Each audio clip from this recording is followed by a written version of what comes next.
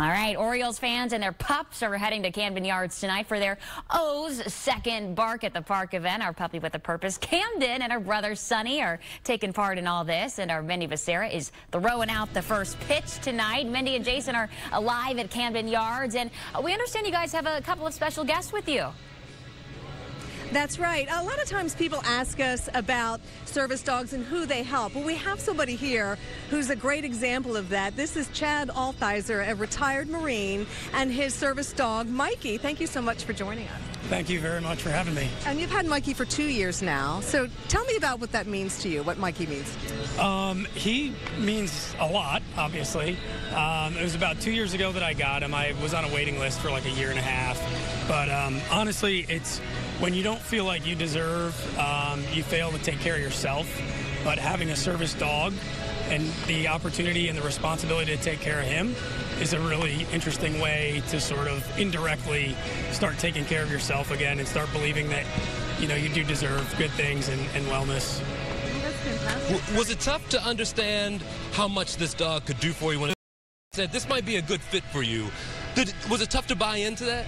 A little bit, only because I don't have a mobility issue. I didn't sustain a physical injury. You know, it was a little bit tough. And there's times now where I just feel like I don't even deserve to have this kind of a resource. It's so amazing. But once you spend time with him and once you realize like what it does offer you in a, you know, emotional and mental capacity, it's amazing. But yeah, definitely at first it was hard to wrap my head around it. Two tours in Iraq, one in Afghanistan. Not only do you have a dog working for you, you also have another family member now for you and your kids. Yeah, absolutely.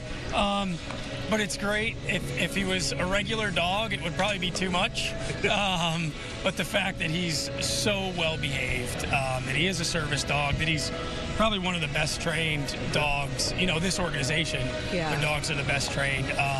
It doesn't bring additional stress, you know what I mean? And if it did, that would be really problematic. And America's VetDogs provides these dogs that are worth $50,000 in their training to a veteran like yourself, and that's just a remarkable thing.